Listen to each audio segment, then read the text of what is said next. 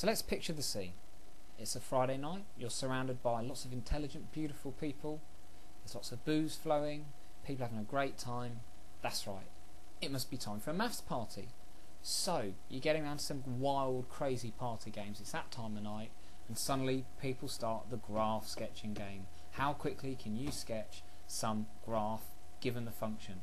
So, before we get into transforming exponential graphs and logarithmic graphs and so on, let's just remind ourselves of like the handy sort of guide, the handy rules to help us sketch any graph given its function. Okay, so the first thing you want to think about is, in fact there's no particular order to any of these, it's just the order I've written them down in.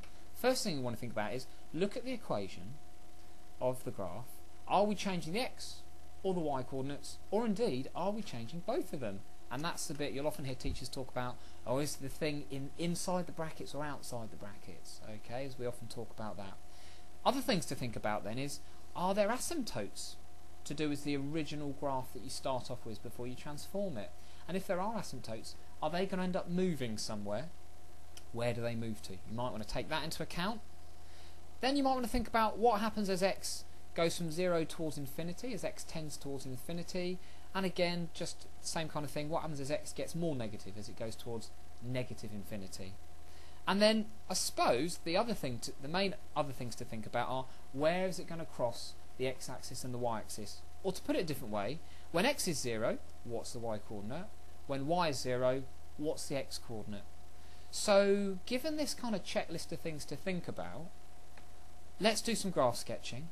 And we're going to start off in these cases either with the e to the x graph or the ln x graph, and then we're going to transform them according to the equations we've been given to see what we end up with. So, here we go. There's a nice little set of axes to get started, and the first graph I thought we would play about with today is a nice simple one to get us going. What does the graph of e to the 2x look like? So what's the base graph we're going to start with? What's the first graph we're going to draw? Well, it's based in e to the blur graph, isn't it? So let's draw our traditional e to the x graph. Now let's remind ourselves it's a power graph, it's something to the power of x, so they all have this kind of shape, don't they? There's y equals e to the x, and what do we know about e to the x? It always goes through the point 0, 1. So now we just need to think to ourselves, well, we're starting off with e to the x, what impact will this 2x have? Well, let's think about this in terms of function machines. Okay, I'll just do a little sketch down here. Here we start off with our x coordinate, and then what do? We e to the blur it, don't we? And we get our y coordinate, which in this case is e to the x. What do we do when we've got e to the 2x? What's the first thing we do? The first thing we actually do is times our x coordinate by 2. So we get a 2x coming out here. And then we do our e to the blur bit, and that gives us our y coordinate, which remember in this case is e to the 2x. So because we're doubling the x coordinate, the value, say we had to put, I don't know, let's say before we'd put in x was 1 and we'd get, you know, e to the 1 out, we'd get e out here. What value do I now need to put in to get e out? Well, if I'm doubling my x coordinate with this e to the 2x graph, I only need to put x is a half in, don't I, to get started?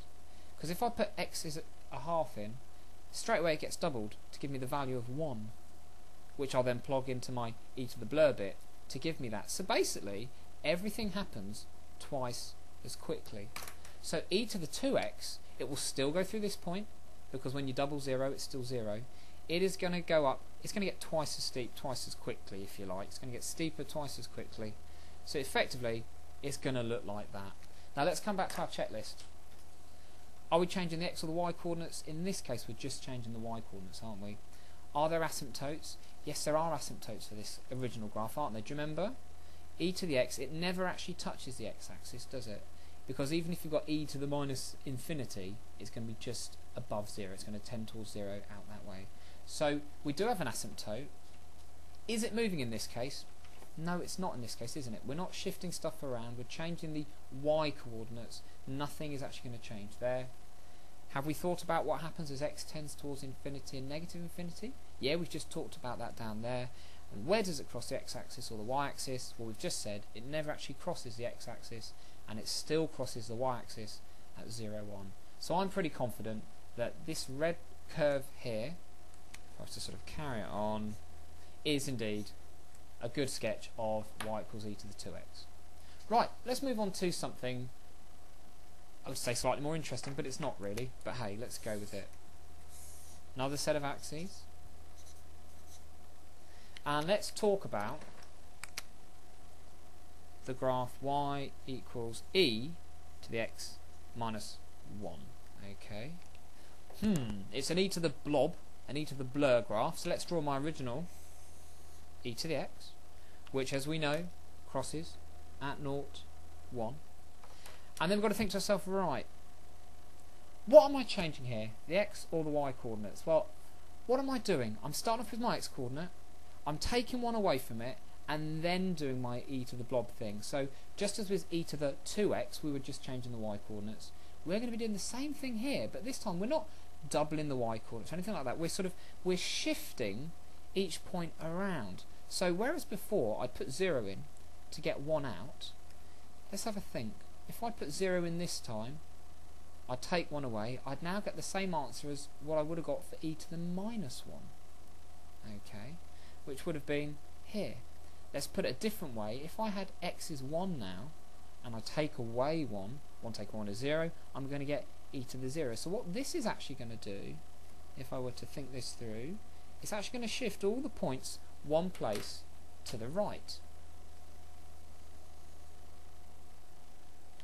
So whereas before when I put 0 in, I got 1 out, now if I put the number 1 in, x is 1 in,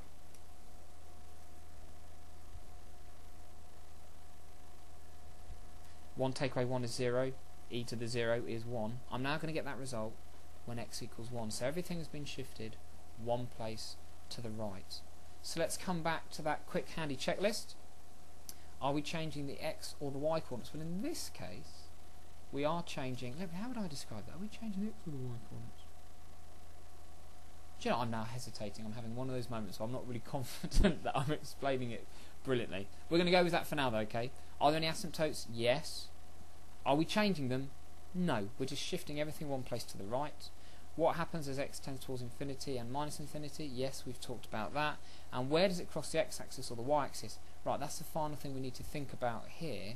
What's the coordinate here going to be? Well, we know the coordinate, the x-coordinate is still 0. What would the y-coordinate be? Let's just have a little play. Y is equal to e to the power of 0 minus 1, e to the power of negative 1. So to be honest, I could just give that as e to the negative 1. There's that point. And that, ladies and gents, is the graph of e to the power of x minus 1.